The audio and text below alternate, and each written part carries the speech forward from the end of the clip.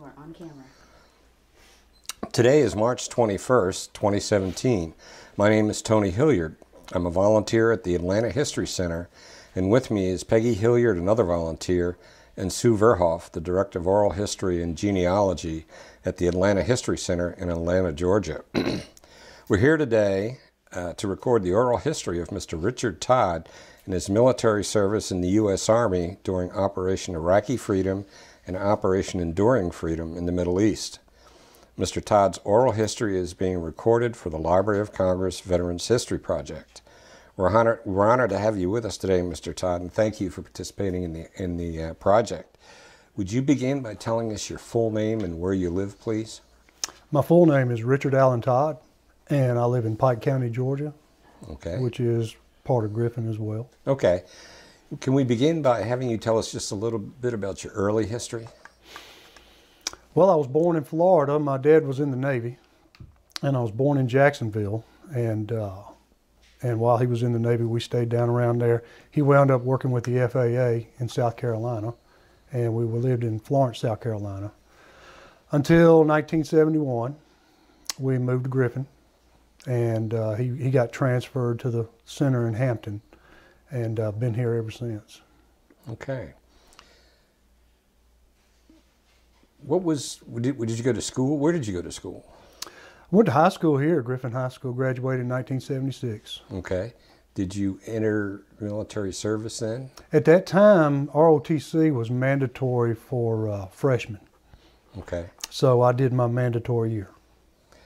And you served in the National Guard. How did that connection take place? After high school, I was going to Gordon Junior College down in Barnesville, and I was working as well. I was working construction, a few other things, and one of the things I was doing was working part-time at the Georgia Experiment Station. And there was a man there named Bill Slaughter, and we got to know each other through working together. He's an older guy.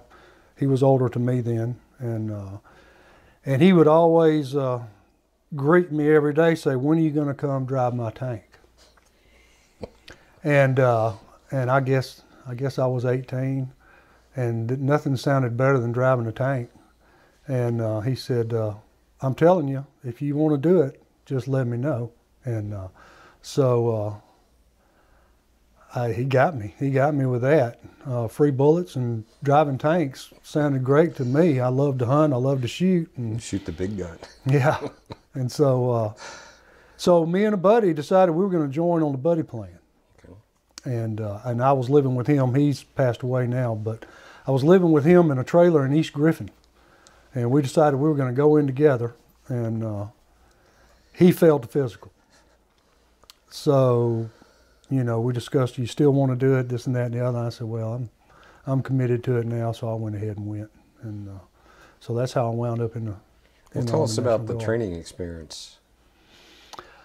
Well, it was, I remember leaving Atlanta on February the 5th, I believe it was, and it was probably 60 degrees and sunny, and landing in Fort Knox just a couple hours later. And if I recall, that year was an historical blizzard. And for a guy who'd never really been anywhere, we landed, and I was like, man. And the snow didn't melt until probably the end of March. So it was an experience. It was an experience. So how long did it take you before you got to be in a tank? Well, the first 6 weeks is what they call basic. And then the second phase, depending on what MOS you're going to go to, is called AIT, Advanced Individual Training. So for about 6 weeks, you're just doing the basic, soldier stuff, and then you get specially involved in your AIT. So about the 6th week in, started getting exposed to tanks. So what was your specific responsibility in the tank, as a tank? The MOS was a tanker, and it was an M60 tank. Okay. I did have an advantage in that when I joined the Guard, I had a couple drills at our local unit before I went to basic, and we had an M48. And so I got to get in there and play around with it and get a little familiar with that, but then this was a new model. So What they do is they initially train you. They train you for every position, the driver, the loader, and the gunner. And then there's one other person, that's the tank commander, which obviously you as a young soldier, you're not going to get that until you've done all the others for quite a while. So you do driving, you do loading, and you do shooting. When you returned, how long were you on active duty? 14 For training, weeks. 14 weeks. 14 weeks. Okay. Mm-hmm. And then you came back to the Griffin area? I did. And you got a job? Yeah, I picked up what I was doing when I left off, just like I thought I would, and treated this as another job. I was doing those things I mentioned before in construction, working with the experiment station, got married in 1981, and had our first child in 1982, soon enough that everybody was counting the months. And so that put an additional financial burden on our young family. So I wound up getting more jobs and just doing what it took to take care of the family, you know. And I considered the National Guard, you know, one of those jobs. Right. How long was your initial commitment to the National Guard? 6 years. 6 years, okay. Mm-hmm. So tell us about what it was like to be in that unit at that time. You're just relatively young. I mean, that's a great question. My unit had a significant population of Vietnam veterans, and the National Guard at that time was viewed in an unfavorable light. And I'm not saying it's because of them. I'm saying it's because the group as a whole was viewed that way. Like any other population, you got good and bad in everything you do. But that was a time when, say, some of these guys wanted to have longer hair. So it was the first time I learned that men would wear a wig on a weekend to meet the requirement for drill. I had no idea you could do that. But I came back a fresh private. And most of these folks in the unit are generally older. And as a private, I remember my first drill, I put on my dress uniform and I showed up like I thought I was supposed to do.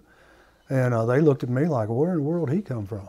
And what's he doing here? And I mean, I only had like one stripe, you know, maybe a PFC by then, I don't know. But anyway, so they said, well, you're freshly trained, so you are now the primary trainer for the rest of the unit. So every class, when I wasn't on a detail, when I wasn't on KP or policing up something, and I was teaching classes, because they said, well, you got the freshest training. And I will say that there were those in there who took the job pretty seriously, you know, but there were also those that looked at it as a getaway. And a lot for the Vietnam veterans, it was a lot more almost like a veterans group opportunity for them to, you know, talk about things with each other. While you in those, this is the 80s? This is the 80s. Mm-hmm. This is, we weren't really in anything shooting at the time. No. I mean, I graduated basic in May of '78. So this is from '78 into the early '80s. Just the Cold War. Did the state use the resources of the National Guard for any problems at the time? They did. Things like that? They did. We would, you know, if there was any sort of potential for a riot, a lot of times they would round us up and put us in a location to respond if it was necessary. There, you know, there was still some, I can remember working at a riot that the KKK had initiated. And then later on down the road, all the way through, you know, 1996, we worked the Olympics. But far as disasters, floods, we were used in the floods in Georgia during that time, which was really in the 90s as well. So, how frequently were you mobilized to support these kinds of things? I mean, it wasn't just on drill weekends. No. I mean, we would train for them, but actual events, Not that many, really. I would say if we were mobilized for what you would call a civic disturbance or a natural disaster, those occasions would have been maybe once every 2-3 years. Okay. So it wasn't a great impact on your civilian responsibilities? No. How many tanks did you have in the unit? Let's see. We had 2 tank platoons and we had 2 personnel carrier platoons. So that was 8 tanks. Okay. Plus 1 the commander rode in the tank. So there was 9 tanks. So where did you train? Did you just run around the Griffin area? Or? Well, those tanks weren't actually here. We had one okay. here to train on at home station. We normally went to Fort Stewart. Okay. In Savannah. Right. And run around in the woods down there. Mm-hmm. Yeah. Fort Stewart and Fort Benning, Fort Stewart and Fort Benning. A lot of that. For summers or like on the weekend? For summers, for long weekends. Sometimes we do what you call a Mutus 6, where it's a Friday, Saturday, Sunday drill. Okay. And that kind of thing. But most of the time when you were at home station, you were in training either military subjects or That's other right. things? That's right. Just sort of individual kind of things, map reading, NBC training, I mean, just the whole gamut. When did you first get an inclination that the unit was going to be mobilized, or the National Guard in general would be affected by the conflicts in the Middle East? Well, the first time was during Desert Shield and Desert Storm. We were what they call a round-up unit for the 3rd or for the 24th Infantry Division, okay. which is now the 3rd. And what that meant was our brigade, the 48th Infantry Brigade, if the 24th was sent to war, we would round up their numbers. We would be an additional brigade to support their mission. So when Saddam Hussein invaded Kuwait and we decided we were going to get him out of Kuwait, then the 24th ID was at the top of that list because they were a heavy mechanized force and he had what was assumed to be a heavy mechanized force that we would be fighting. So those guys got sent August of '90 to Kuwait and started training in Kuwait. We got mobilized in November. There was a lot of politics behind the scenes between the branches of service. The active component did not want to see the National Guard come in, take their resources, so to speak, and they didn't have confidence in our ability to do what we would need to do when we got there. So it took that long before they said, no, we're gonna go through with this thing and we're gonna mobilize you guys, and they sent us out to Fort Irwin, California, in December, the day after Christmas in 1990. We were in the Mojave Desert to train up and be sent over to join the 3rd ID, or the 24th ID, I'm sorry, in Kuwait. So were they training you on M1s? We were actually, by that time, we were a Bradley unit. Okay. In 1986, we wound up with pure Bradley, which is we had what you call cavalry fighting vehicles. And so you had 3 backseaters and you had a crew of 3. And so we were training in Bradleys in our unit. And they gave us, what was at the NTC was serial number Bradleys that probably were the first handful to roll off the assembly line. And they didn't have parts. They were broken. So they gave them that to us and said, y'all go get them. And so we were thrown into an active duty system coming from a reserve component system of resupply and ordering parts and things that we had to learn. And so it took quite a while just to get our vehicles up to standards where they could train on them. And so we wound up being out there, they called it the long rotation. It was 60 days. And I can't remember the day that the invasion occurred, but in 100 hours it was over with. So they came back and said, well, we have 2 options. We can send you on over there just to complete the process, or we just send you back home and see what happens next time, and that's what they wound up doing. But you know, I think they tried to appease us because there was a lot of disappointed folks. Nobody knew the war was going to be over with that quick, and we were all convinced, yeah, we're going to go. So they did their best to try to appease us, saying the tactics that we were perfecting out there were critical to their success over in country. Yeah. Well, just to rewind a little bit here, when the word started filtering down that you all were going to deploy, what was the reaction like? I'm sure it was varied in the units, but I mean, what was the general tone? I think it was, you know, naturally for young guys, all full of, you know what, you know, they were pretty fired up about it. For the older guys, even some of our guys that were still in that had Vietnam experience, they were like, you guys need to be careful what you're wishing for here. And then, but as a group, the one unique thing about being a cavalryman is you develop a loyalty to that unit and a loyalty to that type of military association that you're not going to let your buddies down. So you're going to go. To the point of, you know, we were finding out things. I had a friend who had just got braces. Said, well, you can't wear braces and go over there. He said, well, take them off. You know. So, I mean, that's an example of guys who had jobs, guys who own their own businesses, you know, put that on hold and don't know if they're going to have that when they get back.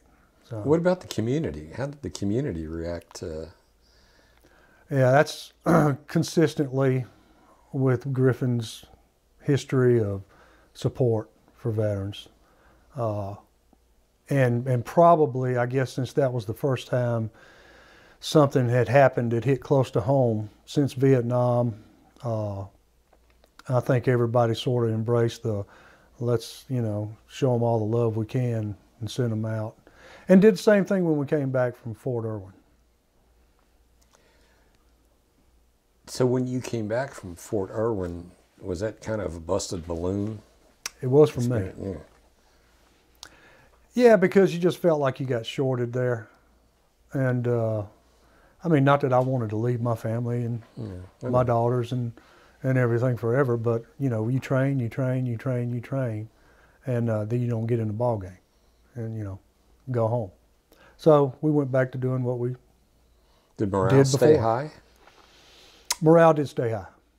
Yeah, it did stay high because we learned a lot about ourselves out there too. I mean, we had to do a lot of adapting, and we were not given the greatest support, but we were able to overcome all that, and just that environment for 60 days in that environment. The ones who experienced that knew that, well, you know, I can pretty much handle anything. I mean, we were fighting their OP4, world-class OP4 out there. Once our equipment issues were fixed, we were consistently defeating that OP4 handily. So morale was high regardless. So you came back and then just fell into the routine again? Fell back into the routine. Back to doing our Bradley gunnery, doing everything else that a National Guard unit does. And when we came back, we wound up getting tanks back. We had Bradleys, heavy mortars, and all that. So I started out as a tanker. I became full-time in the National Guard in 1986 as a training NCO for the local unit. That was a mortarman's MOS, 11 Charlie. So I went to school and I got qualified in that MOS, and I was a mortarman until Desert Storm, when the commander asked me to be his gunner on his Bradley. Well, I say asked me, you know, commander doesn't have to ask a whole lot. And he's like, you're going to be my gunner. So then I went to Bradley school and got qualified for that. So when we came back, I went back to being a mortarman after Desert Storm.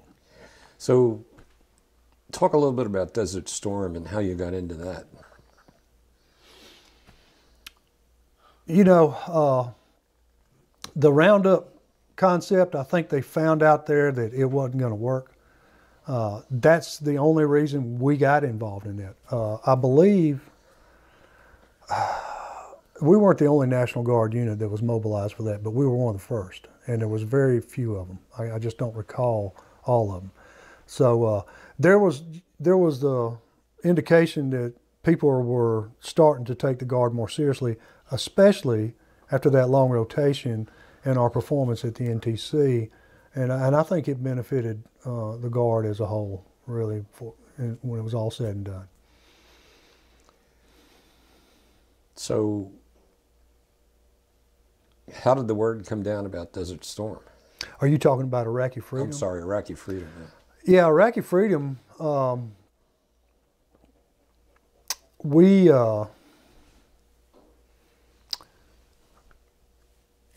knew on 9/11 we were going to go to a fight.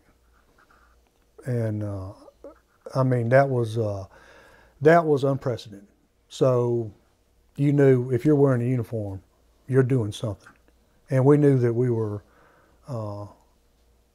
resourced with the right equipment and personnel to get involved in that fight. So, I mean, when that happened, we immediately locked down the Armory. We secured the grounds at the Armory 24 hours a day, and waited on the call, and waited on the call, and trained and trained and waited and waited, and then we got probably late 2003. They said, "Yep, it's going to happen in this coming year," and I believe we got our order in September of '04 that we were mobilizing for Iraqi Freedom. Same reaction from the guys, the unit? I would say by this time there was a lot of chomping at the bit to get there. Okay. Well, I'm trying to remember what the news coverage was like at that time. Was there any apprehension about... Yeah, you know, because they're talking about weapons of mass destruction. They're talking about chemical weapons, and so it's the unexpected. But we also knew, you know, looking at history, all that hype about those forces during Desert Storm proved to be false. So we weren't concerned. We had the technological and the training advantage. We weren't concerned about in the big picture. Same old concerns for the soldiers, families. What's my family going to do? Because you wound up getting an order within a couple months that said you're on active duty now for 365 days unless sooner or later released.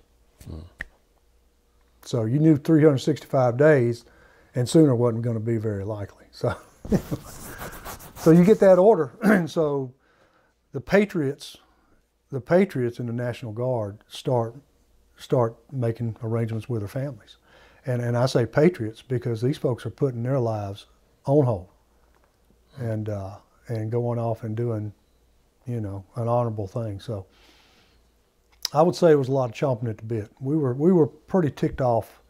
We stayed real ticked off about 9/11. When did you actually move? We went back to the desert, went back to the Mojave in February or March of '05. We went to Fort Stewart in November we went to Fort Stewart. And in January, and we did some training at Fort Benning as well. And then in January, some of the units were going to different bases in country. And then late February into March, we went out to the NTC, where they had constructed mock villages. They had role players, and they knew kind of what the fight was supposed to be like to train us in. You know, it was basically called stabilization and security mission, operations other than war, where here's a line and these are the bad guys and these are the good guys and y'all go at it. There was a big learning curve going on about how to deal with the different tribes and everybody else that we were going to be dealing with, depending on where you were going. And so that's what they had developed at the NTC, Fort Irwin. And so every unit that was going went through there before they went. Yeah. NTC means National Training Center. Right. Okay. So how long were you there up in NTC? We were there for I believe it was maybe 5 or 6 weeks. Okay. No more than that. Came back to Fort Stewart and started getting our stuff ready to ship. So you left from Savannah? To Iraq? Yeah. We did. Well, what about Afghanistan? Afghanistan, we left from Mississippi. Okay. I know. On the Gulf? Don't try to make sense Yeah, of it. okay. It's just not worth it. Okay. So you went over on ships? No, with your no, gear? we flew. Okay, so your gear. Our was gear, on- our big stuff had already been shipped because Okay. it takes weeks, Yeah. months to get that stuff on the ground. We had an advance party go over there. All that stuff was going into Kuwait before it was pushed up into Iraq. So we had folks who went over there a month early to receive that stuff, get it organized, and get it prepared for us to get there. So we flew out of Hunter Army Airfield in Savannah in early May of what year? 05. Of 05. Mm-hmm. And then we flew to, you stop over in Germany. It's an adventure so far, right? And then you land in Kuwait. And then, and that's when I knew this is going to be completely something. What was your first reaction? I mean, what's the most memorable thing when you got there? Heat. Heat. Yeah. Yeah. Heat and dust. And they put us on this bus in the middle of the night, pulled all the shades. We had an armed escort that was driving us to a base in Kuwait, and they were playing that Arabic music.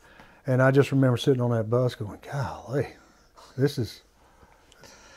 Where am I? Yeah, this is a whole lot less fun than it was a little while ago. So anyway, yeah, it got daylight at 4:30 in the morning, and by 8 o'clock in the morning, it's 120 degrees.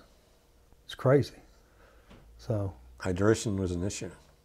yeah, you couldn't get enough water, and you couldn't touch anything. I mean, we had to get there. We had to shoot our weapons, but it was so hot that you couldn't get a cheek weld on your weapon, because it singed your face. It's to the point where you just got to laugh about it. This is ridiculous. It's so ridiculous. It's funny. What are you going to do? Yeah, you're there. Yeah. Did you have any exposure to any of the allies over there, either Middle Eastern allies or European? Yeah. There were all kind of different countries with NATO over there. Didn't interact with them much, just saw them. They would be in their own part of a base that you might be on. Some Australians, I can remember talking to them when you go to a PX or something, some area where the people would congregate. Because this was a big staging area for everybody to push up into Iraq. And but, for the most part, you were just trying to stay hydrated and get your stuff ready to go. You went to a lot of meetings, a lot of briefs about what to expect, and kept in the dark a whole lot about where you're going to wind up going. So did you mate with your equipment there? We did. Okay. Mm-hmm. And when were you functioning as a unit? Within 3 days. Really? Okay. Mm-hmm. That's pretty quick. Yeah, we were ready. So once you were operational, what happened next? Well, we had the mission. One platoon was given a mission of escorting lowboy trucks with equipment on it up to Baghdad, and they would be the ground convoy, and that was our second platoon. I was in first platoon. I was a platoon sergeant for first platoon, And the rest of us were going to fly into Baghdad and link up with them. So, so those guys, we were like, whew, sucks to be y'all, you know. But y'all go get them. We'll see you when we get there. You just do what you're told, right? And they made it with no incident. I mean, you got guys in Bradleys on top of a lowboy in the turret, and it's loaded up. So, you know, other than IEDs, you were not probably going to get attacked by anybody who expected to be successful. Did they keep the unit in the area of Baghdad? Yeah, you know, we flew in, and that's a funny thing. We flew in twice, actually. The first time apparently they didn't coordinate with a big operation that was going on, and we wound up in the middle of fast movers that were engaging targets around Baghdad in this C-130, and to the point where the pilot got nervous, and he turned us around, flew us back to Kuwait. Said, we got to try that again. We weren't supposed to be there during that. Okay. But yeah, so we did. We finally landed in Baghdad. My first, what they called a combat landing. And that was something really unexpected. And that's, you know, meant to avoid rockets and such. Beats any roller coaster you've ever been on. And we linked up with our guides. It probably took 3 or 4 days for everybody to get settled. And we were at Camp Stryker. And we still did not know exactly what our mission was going to be. We just knew it was going to be somewhere around Baghdad. So when did you officially find out what your mission was, and how did that go? Well, my first mission, there was a New York National Guard unit that was a cavalry troop that was leaving. They were within a couple weeks of leaving. Our commander met with their commander and said, hey, we want to do some right seat, left seat rides. And right seat, left seat rides are an outgoing unit will bring in an incoming unit, and they'll let you ride passenger, see their area of operations, their tactics. And then at the end of that, you switch places, and the guy says, yeah, I think you got it. They go about their way, and you pick up the mission. So, so we were there probably just a few days, and commander came and told me and as the first platoon sergeant and the second platoon leader, he says, you guys are first up to go out with the New York Cav troop and do a right seat, left seat. I said, okay. And I mean, we weren't on that mission an hour before we were in a firefight with troops that we don't normally work with. He was with another platoon. I was with the commander of that Cav troop in his vehicle, and we wound up getting in a running firefight in southwest Baghdad. And so I remember I was chewing tobacco, and I went through a whole package of tobacco, and I didn't spit it all that day. So I came back, I said, wow, it's going to be a long year right here. But we talked to the commander. You know, I ran into my trooper buddy who was a platoon leader with 2nd Platoon as we were going block to block chasing these guys, and he looked at me like, yeah, I said, yeah, how about this? And but anyway, we made it back from that, and we told commander, man, those guys, a common tendency, and I'm not talking bad about these guys, a common tendency is you get close to go home, you get a little bit kind of maybe a little more lackadaisical about your tactics. And I'm not saying that's the case. I'm just saying that we didn't want to find out that that was the case with our guys in tow. So I believe that was the last time we went on a right seat, left seat ride with that group. Okay. So what was your primary mission? Once the other guys were gone and you had the turf. Combat operations in the Triangle of Death is what we found out. We were at Stryker, and they call the Triangle of Death an area that's south and a little bit west of Baghdad. And it's the reason they call it that is it's because it's evenly mixed with Sunni and Shia. who are constantly at odds, and they settle their scores, in the most dramatic fashions. And the only thing they could agree on was trying to kill us when they weren't trying to kill each other. So we were attached to the 3rd Infantry Division, like Deja Vu, which was the former 24th ID.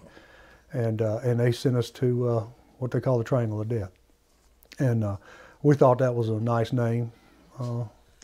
Who named it? The U.S. forces or the the Iraqis actually named it the Triangle of Death. And then, they said, you're going to go down there and you're going to replace another unit. And they sent us to a FOB in Mahmudiya. Explain what a FOB is. A FOB is a forward operating base. And it's basically, you have your big bases, which are big logistical hubs, where you can get resupplied. You can, usually there's a good, medical facility close or built in there or whatever. And then your FOB is just an outline, small base, place for soldiers to eat and sleep. And so they sent us down there to Mahmudiya, and we thought we were going to stay together as a CAV troop, but they sent one of our platoons over to Yusufia, which is part of that triangle. And so we wound up with one platoon over there with another company. Us, we were part of Task Force Rough Rider, mostly based in Mahmudiya. And we were nearly a battalion size element. But we were also spread out to a couple of the FOBs. But that Mahmudiya was the hub of those other 2 FOBs. Those other 2 FOBs being even more primitive than the one we were on. And we were sleeping in tents. What would you say was the average distance between FOBs? 15 clicks, okay. 12 miles maybe, 10, 12 miles. So you weren't that close? No, I mean, it was a hairy distance between the FOBs, and we traveled frequently between all of them. So were the FOBs covered by artillery? We actually had an artillery battery in our FOB. Okay. Which could reach to the limits, those other FOBs. But there wasn't a whole lot in our area. There wasn't a whole lot of need. We were constantly keeping it registered, keeping it where they could respond if they needed to, but rarely was there any call for artillery in our little AO there. So what's a typical day like at the FOB? Well, a day at the FOB, depending on your, it's almost like shift work. We started out missions in the day, and we wound up finishing missions in the night. You basically prepare for your mission, get your rest, go on your mission, come back, get your rest, prepare for your mission. It's Groundhog Day, day after day after day after day. What was a typical mission? It would depend. We would get, what we wound up doing was conducting a lot of searches, a lot of going out to find a certain person and bringing them back if we could.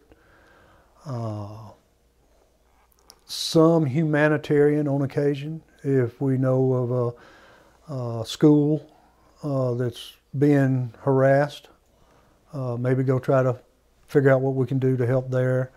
But mostly it was looking for bad guys. That's what it sort of morphed into, looking for bad guys, looking for guys trying to blow us up with IEDs. Well, I mean, when you say looking for bad guys, was it like driving down the road and waiting for somebody to... A lot of it was... Bait? Big. Bait. B-A-I-T. Yeah, yeah, yeah. Yeah, and I was like, this is crazy. But presence patrols is what they like to call them. Okay. Supposed to maybe discourage. And so, except for that guy who can do it from a distance and run and hide when it's done. So, but my platoon in particular, we spent probably the majority of our time, we figured out these cats go to bed at night. And we actually would get with some other units in the area who had some intelligence, and we would share intelligence. Okay, he's right here. Let's go get him. So we did a lot of that. Did you have interactions with the locals? Yes, all the time. What was the reaction from them to your being there? To your face, they loved it. You know, we're so glad you're here. Thank you for coming. Give me some money. Give me something. Give me. Which got sort of to the point of, you know, I'm giving you my time right now.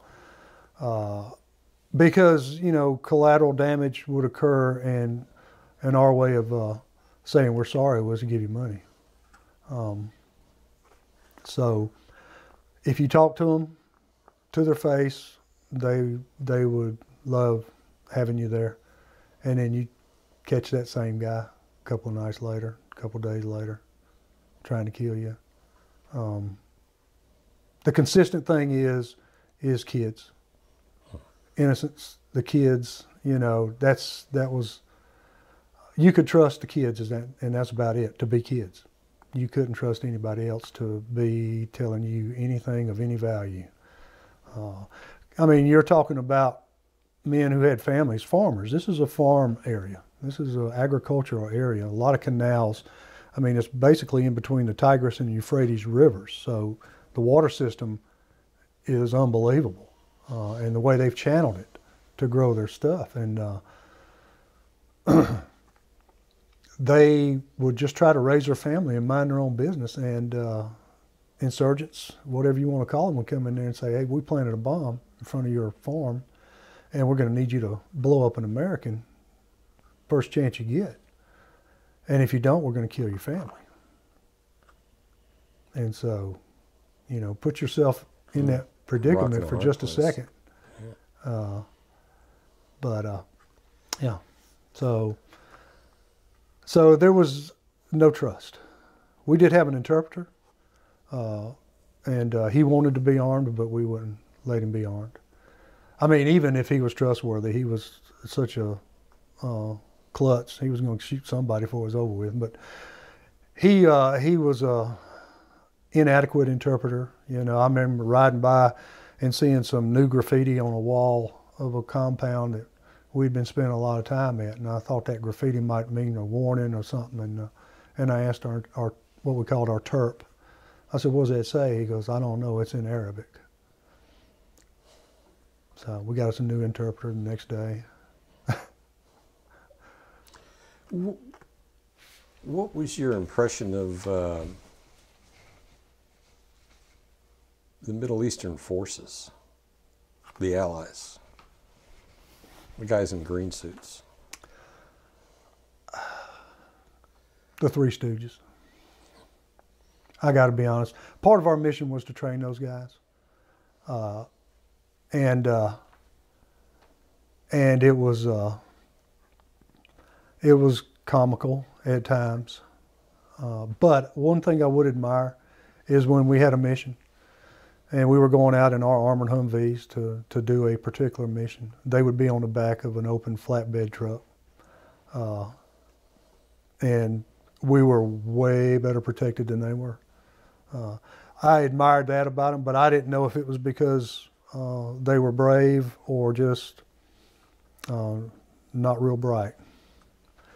We spent a lot of time training those guys and a lot of time learning that we weren't doing a whole lot of good with them. There were exceptions. But there were so many tribal allegiances in that region that the last person you want to show any sort of loyalty to is an American, because that will get you and your family dead in a hurry. On the roads, did you have many IED incidents or mining incidents? We did. Any bad ones? Any? Mm-hmm. We got hit. I told you about going out with New York on that right seat, left seat ride. When we finally got to Mahmudiya, our very first mission out, we had a second lieutenant, my platoon leader, and you know they're always pretty solid, right? He decided we were going to go out at 1500 that day. It was about 120 degrees. And he said because his research had indicated that the insurgents don't attack us when it's that hot. And we got blown up that day. Escaped serious injury, had some vehicle damage. And then the very next day, we were doing a mission over to Yusuf Field where our other platoon was, and we got blown up on that mission coming back. So it was a daily occurrence with our unit, I would say, for weeks. Maybe not my platoon every time, but between the other platoons and in our area in that triangle, it was constant. It was routine. Even when you weren't on mission, to hear the explosions, and you know who's out there, you know. How long would it normally take to recover the vehicle, get the casualties out, you know? 'Cause I'm sure you're some distance from the FOB. I mean, how long, what was the situation like that? Like you had to stabilize the area and wait till somebody to come pick up the pieces? You know, if air wasn't grounded, you could get your casualties evacuated pretty quickly into the green zone. But dust storms being pretty frequent, a lot of times you didn't have air support. So you were going to have to do a ground evac.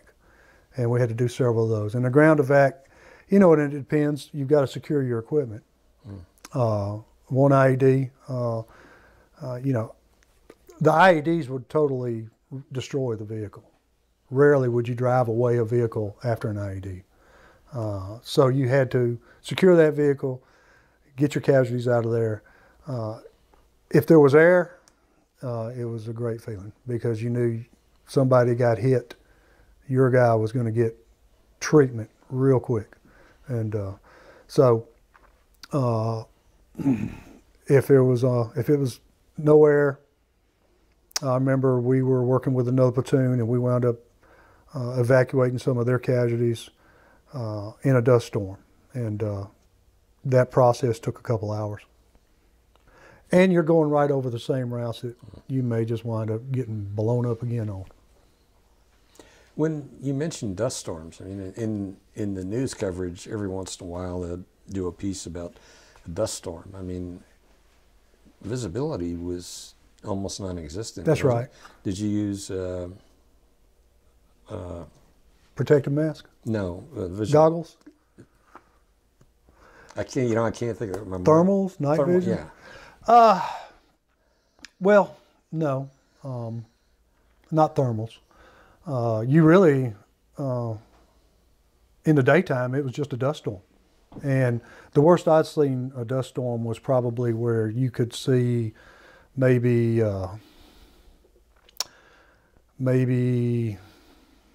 50 feet in front of you, maybe.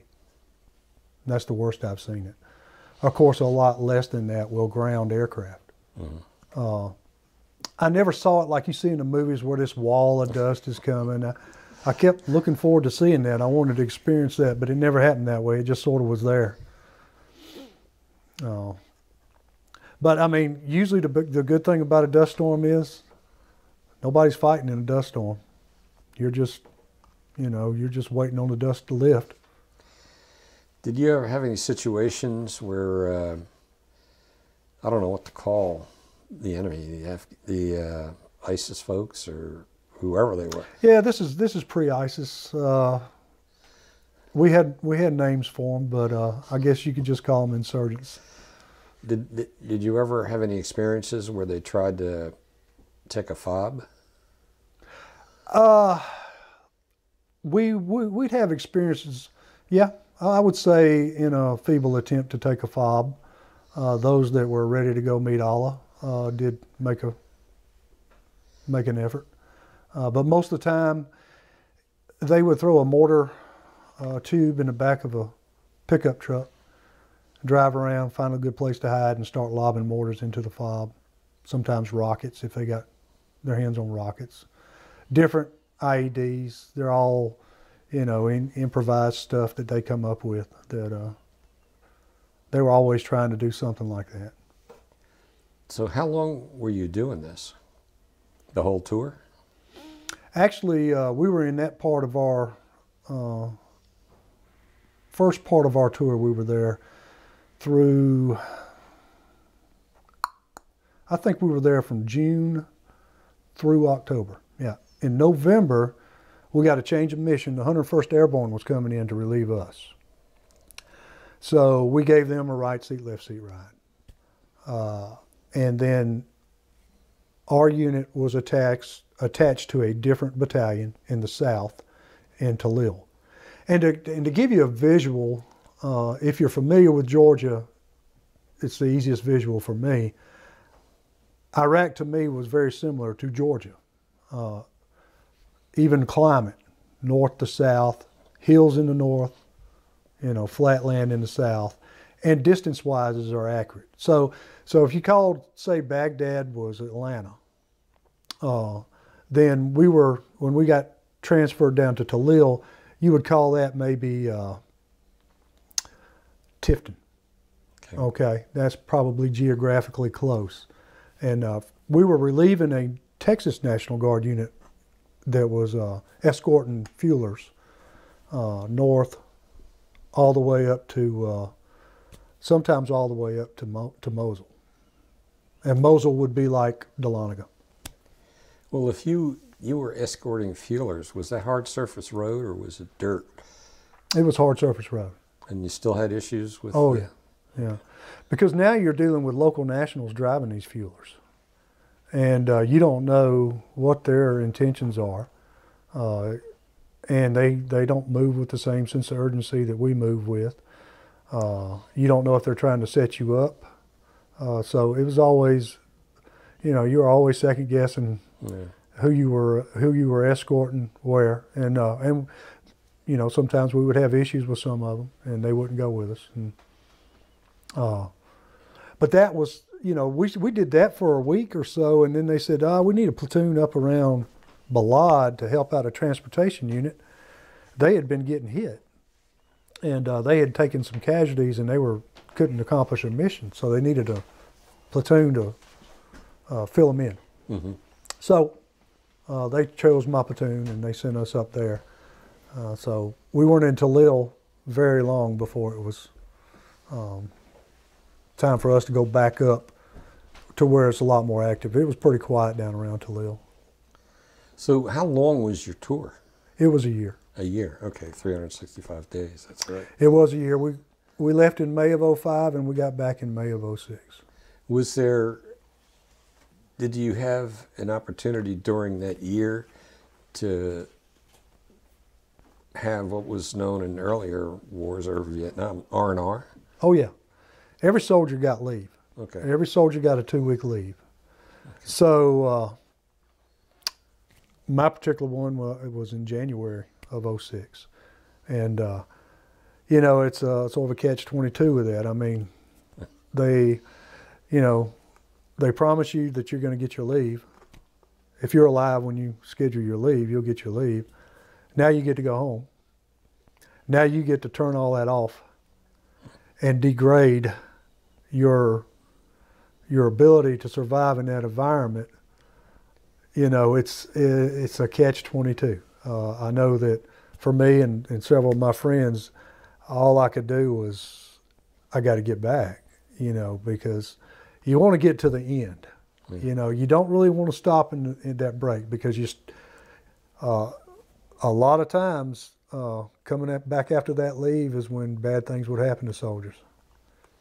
Because they lose their focus. Yeah.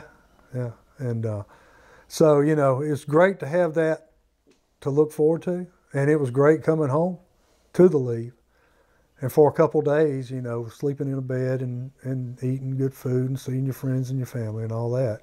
But it's not but a couple of days where I got to get back. And that's all you do is, I was a platoon sergeant. And I had pretty much been on every single mission. And now they were going to go on missions without me. And that just tore me up. And they did have contact while I was gone, but nobody was significantly injured. So now you get back and say, golly, just got to make it to the next break, So I think there's a lot of validity to say, and go to war and come home when it's all done, and not hanging a timetable on it. Because when you start putting dates on it, human nature is you want to start looking at that date, and it's a distraction, I think. Not that I would have said, no, I'm not taking my leave, because I'm going to take my leave. But maybe in that situation, it's easier to do that way. I don't know. I think we're just still sorting that kind of stuff out. But I think in hindsight, I think if you want to send a bunch of soldiers off to get a job done, tell them you come home when it's done, that's when you'll get your leave, then maybe some of this stuff might not drag out as long as it does. I don't know. So was your unit conducting missions up until the time they left? Mm-hmm. We were. Did you have to stand down to get everything ready to come back? Probably for over a week's period. Okay. Different elements would stand down as their equipment was being transferred over to the incoming unit. And then you start transitioning to flight, manifest it, move you back to Kuwait to wait on a flight back to the States. Okay. Did you serve in Afghanistan also? I did. Okay. I don't want to spend all the time on Iraq. You came back, and then how long were you back? We were back. We got back in May of '06, and we knew, there was stuff going on in Afghanistan. It was sort of like when you were sent to Iraq, you were wondering, are you going to be sent to Iraq or Afghanistan? And so we figured we were in a rotation. There were other National Guard units in the country, and it was starting to show a pattern of certain units going, followed by other units. So when we got back, it didn't take us long to figure out, what, we're getting ready to go back, and this time we're going to Afghanistan, and that's come up pretty quick. There's a rotation. The unit is supposed to have time to reset. It's supposed to have time to, get all your elements taken care of, all your equipment stuff, everything issued, everybody requalified to go, everybody starts training again, and then bam, you're back in the cycle. So that for us wound up being January of 2009 is when we left Griffin. February 2009, we left Griffin to start training to go to Afghanistan. It's difficult for an active duty unit to reset because, because of the time it takes and the workups and everything, but they're doing it all the time. Mm-hmm. How was it with your unit? Yeah. Well, that's a very valid point. It takes us longer. It takes us longer because we don't have the luxury of having personnel there every day. The good thing about wars is you wind up with a lot of money. And so you're able to bring more soldiers on active duty. So you can increase your ability to reset a little bit that way. But it still takes time when you're still in a schedule of weekend drills and ATs, 2-week annual trainings. So, but, I would say you get into a battle rhythm with that, and it becomes pretty routine to you. I'd like to say, we do everything the regular Army does, that we do it on a part-time basis. Well, how was retention? Retention was,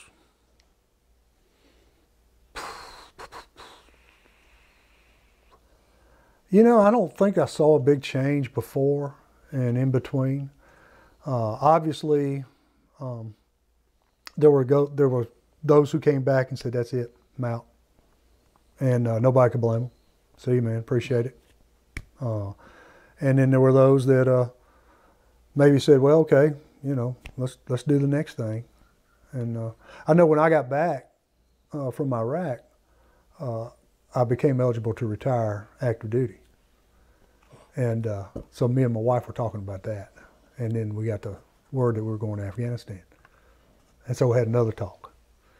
And I said, "No, I got to go, because I was a first sergeant of the unit at that time, and I wasn't going to stay here." But yeah, so So when did you deploy again? We deployed in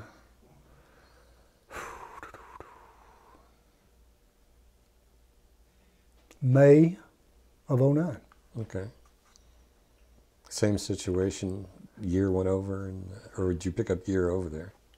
We didn't. We actually were back here by early April, the entire brigade. They had changed the rotations over there to where they were 9 months in a combat zone. Okay. So by the time we got all our equipment, and it's harder to move resources in and out of Afghanistan than it is Iraq.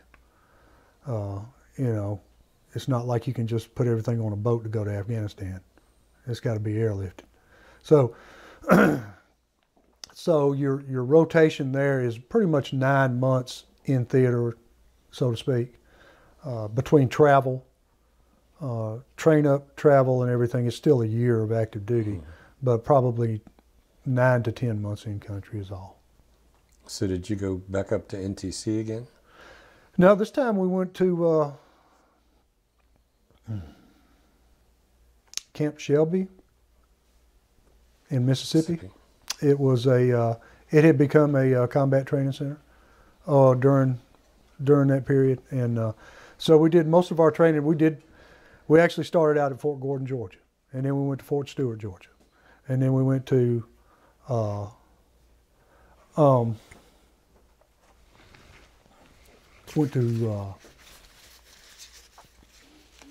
Camp Shelby for the remainder of the time, because they had the same situation. They had the same role players out there, and this time it was based on an Afghanistan scenario. And then once we got into Afghanistan, our brigade was split up everywhere. And our primary mission there was to mentor and train the Afghan Army, the Afghan military, and the Border Patrol. So we would embed our personnel with their personnel and help them train. And you know where that goes. You see where that's led.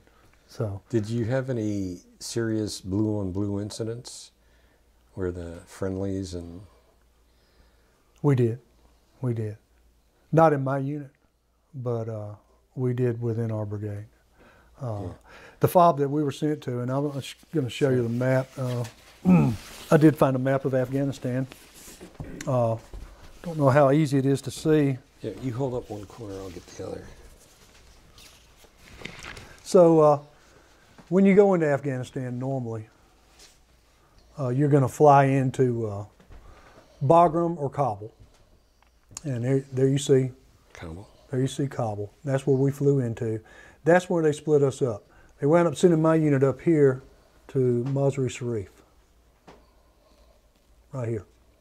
We had units over here in Kunduz. We had units over here. Basically, our battalion owned this part of Afghanistan, along with coalition forces. And then the rest of the brigade was down here and over here. So, again, you go in and you don't really know exactly where you're going to go until they put you on the bird and says, this is where this one's going to land, and that's where you're going to stay. So you train for a lot of different scenarios. And what was your mission in Afghanistan? Or did it differ much from? Completely different for me personally. I was, number one, I was a first sergeant of a headquarters company. We wound up on a FOB. It was a FOB Mike Spann. Mike Spann was the first CIA officer killed in Afghanistan. And he was killed in that area. So you're talking about blue on blue. Before we got there, a couple of weeks before we got there, there was a young Navy soldier. There was a young seaman, and there was a female with him, and they were doing PT within the FOB we were on. And one of the guards came out of the tower and shot them both dead while they were doing PT. So, I mean, it happened right there before we got there. So, because of that, obviously, we went in with a little bit of a stricter control over it.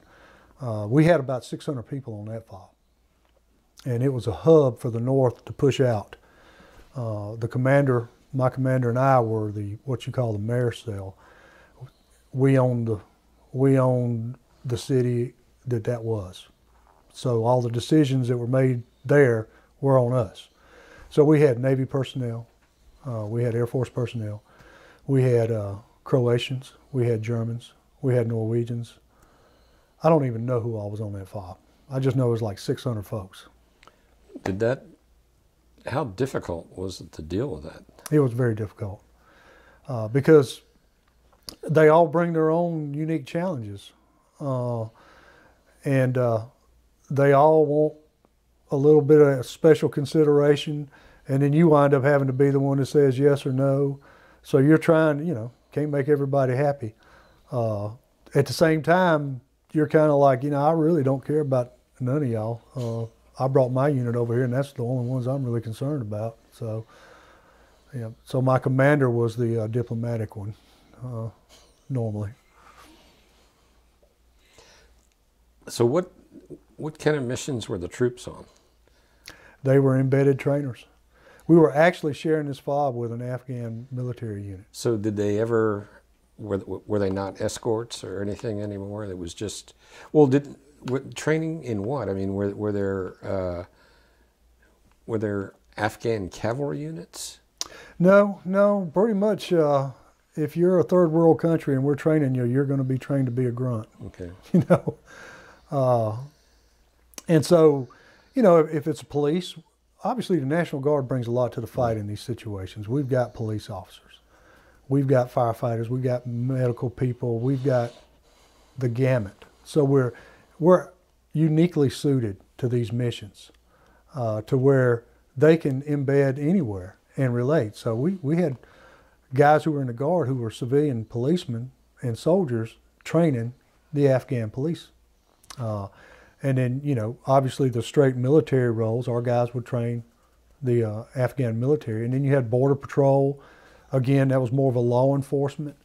And I'd say the most of the focus was law enforcement related stuff.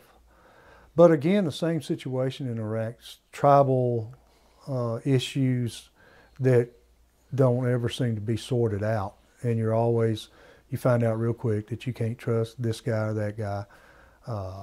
So, was the attitude of the indigenous people the same as it was in Iraq? Whatever grievances they had among themselves, the tribes, they were all focused on the invader. Yeah, in Afghanistan, they looked at you with a good bit of hate in their eyes because they've been fending off foreigners for eons, right? So here's another one. So where at least you knew where they were coming from. They would just as soon kill you as look at you. And convincing them that you were going to make their situation any better was something that was going to be pretty difficult to do. Did the Afghans have any idea what 9/11 was and what the American reaction to that was?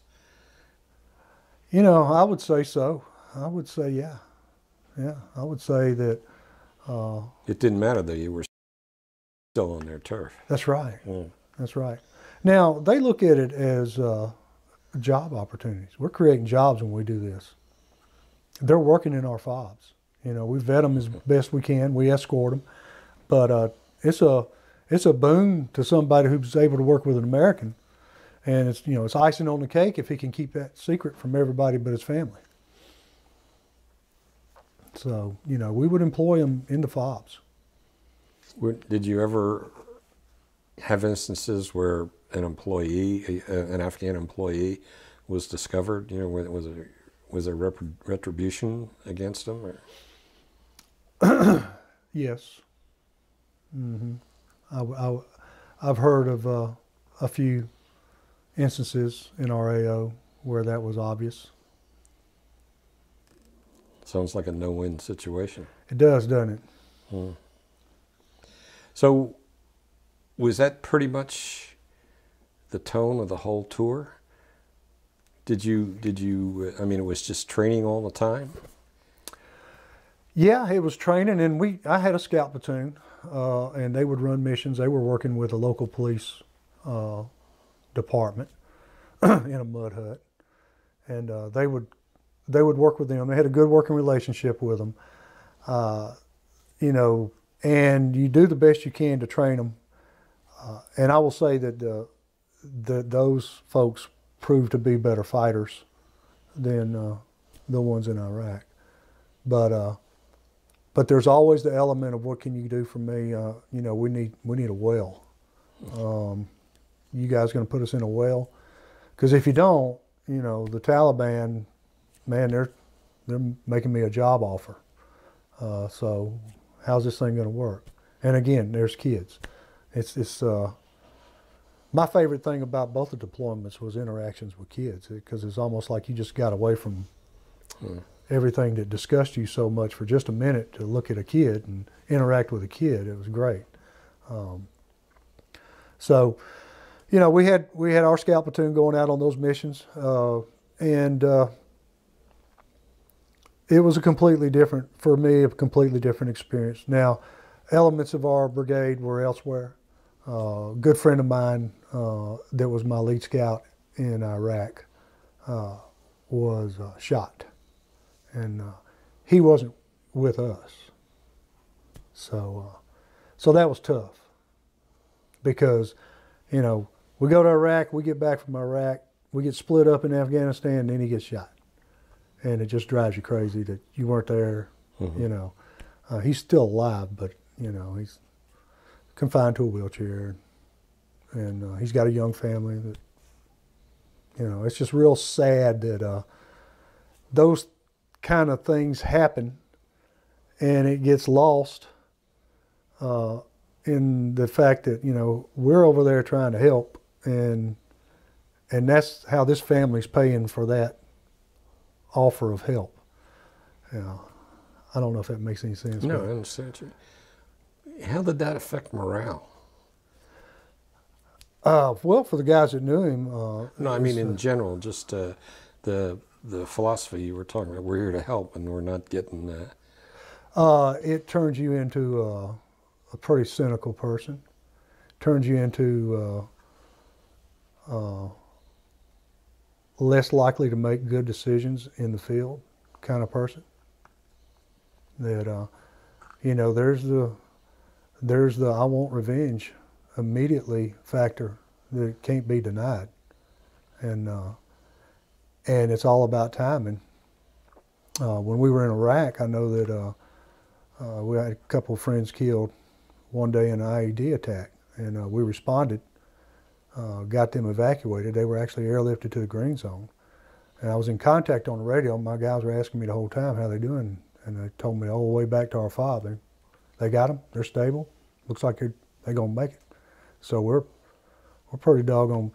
We're coming right through an area where if we'd have known different, then the actions of the locals might have been interpreted a little bit different. So we get back and they said, no, they were dead. But I wasn't gonna tell y'all why y'all were out there. So I mean, that's reality. What kind of armament does a Bradley have? Bradley's actually got an aluminum armor. I can't remember the specifications. I can tell you that I never was in a Bradley in a combat zone. I was in a Humvee. In Afghanistan, we had the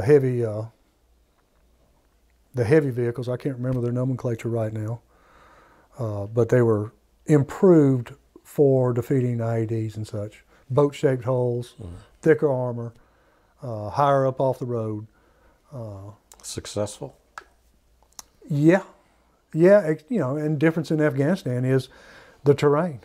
Pretty easy to roll them over too, and roll them down a hill and into a river where everybody drowns. I mean, it's, you know, so, but, you know, in Iraq we were in Humvees, in Afghanistan we were in Humvees, and the acronym escapes me right now, but it's the big.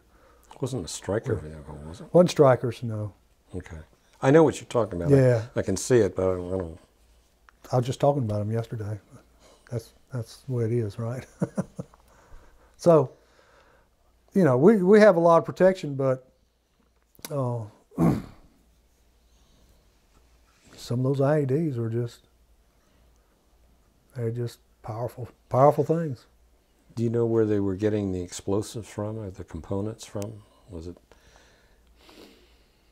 There was always rumors that they were coming from different countries. You know, when we were in Iraq, Iran supposedly was supplying a lot of that stuff. But it's pretty much homemade stuff. I mean, in all those countries, wars have been going on for so long that there's stockpiles of ammunition that can be modified to do just about anything you want to do. And I think that's probably where the majority of it comes from. So when did you come back? Came back in April of 2010. Okay. Good reaction from the community? Yeah. Again, Griffin, I've seen several communities. I've had units in other communities. And one thing that is consistent across Georgia is the patriotism of the communities. And the other thing that is consistent to me is how much more, and I guess obviously I'm biased, it seems to be emphasized here in Griffin. And I'm sure that's because of my perspective. But at the same time, most folks who come here who live in other places, come to this unit and train, leave with the same, wow, that Griffin's a great place, supporting the military. So the people who came back, there's a lot of talk in the media and I guess in general in the country about PTSD. And how about the kids who came back? How are they faring? Yeah, there's PTSD's real. That is from somebody who was skeptical at first to, you know, been able to look back at some of the events and people that I've known through these things. PTSD's real, and it's, you know, it's just how do you deal with it. I have friends with PTSD. I have acquaintances who claim to have PTSD. Who am I to judge? You know, people ask my wife. Is he normal? Yeah. She said he was an asshole before he left. He's an asshole when he got back.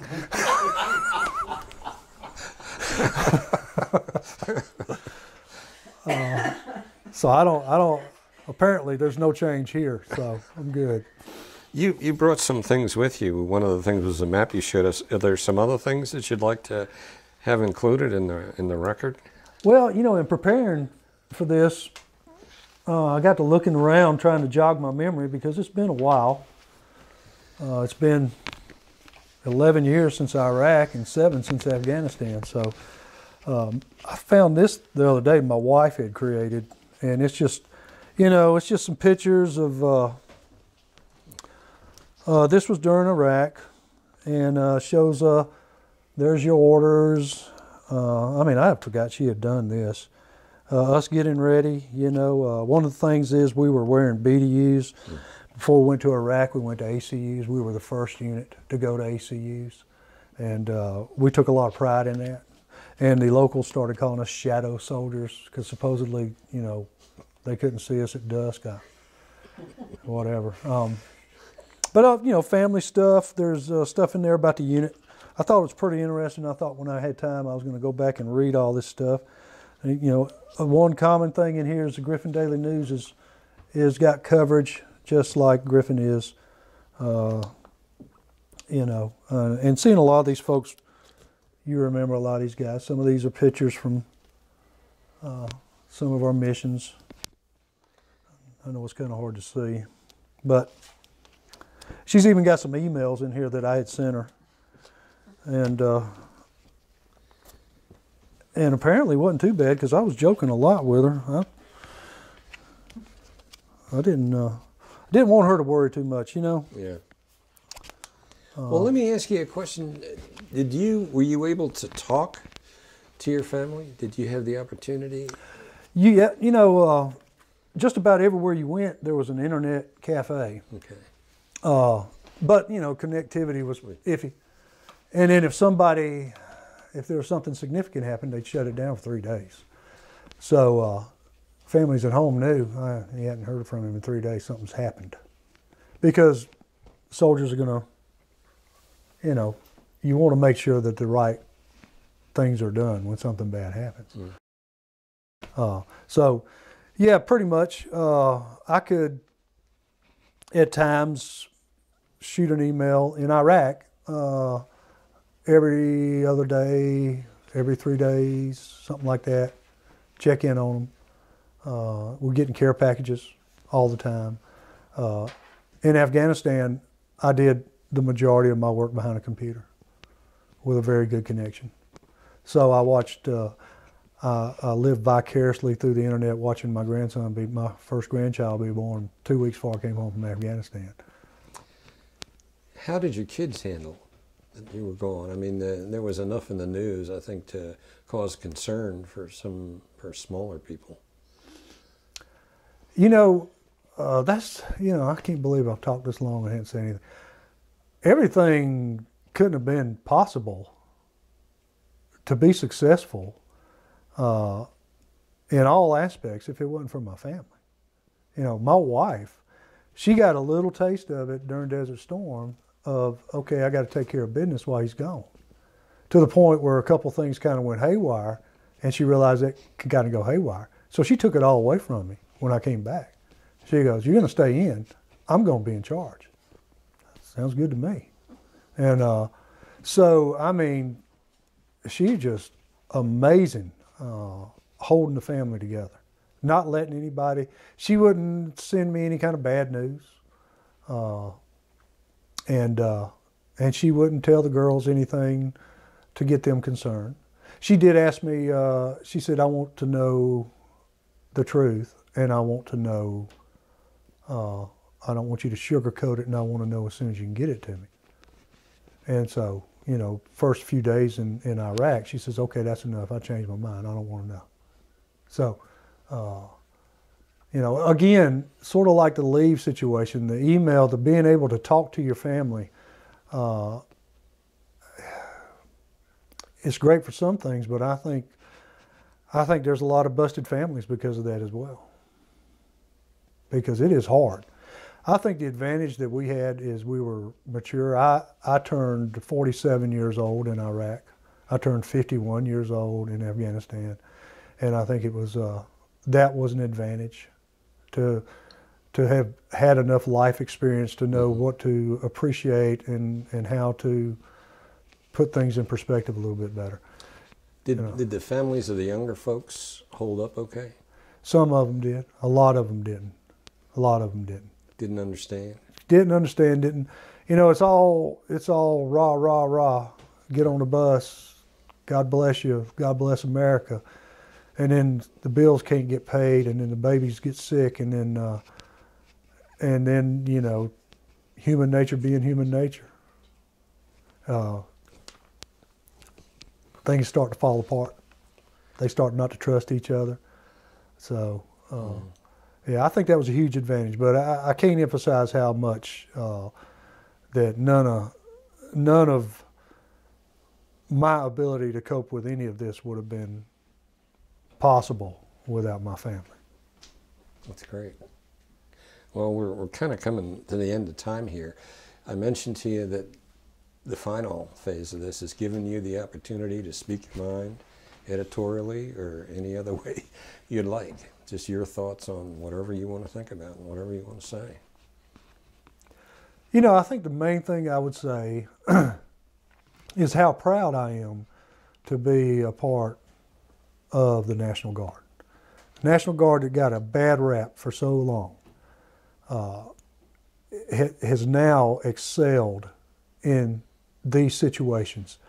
And to me, there's not a more patriotic person in the world who can say, I'll do that on the side, and then if something significant happens, count on me. But, you know, until then, I'm going to be doing this. I'm going to be teaching. I'm going to be whatever it may be.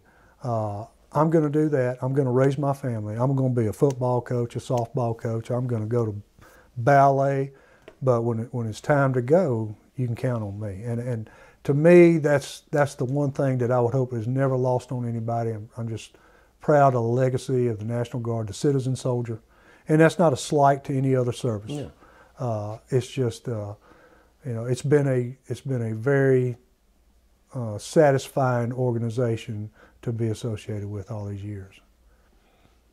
Great. Well, thank you for telling your story. It's a good interview. And thank you for your service. Yes, sir. We appreciate it. Well, I appreciate that too. Okay. Thanks. Okay. Just one quick question. You left the National Guard in 2012. What have you been doing since?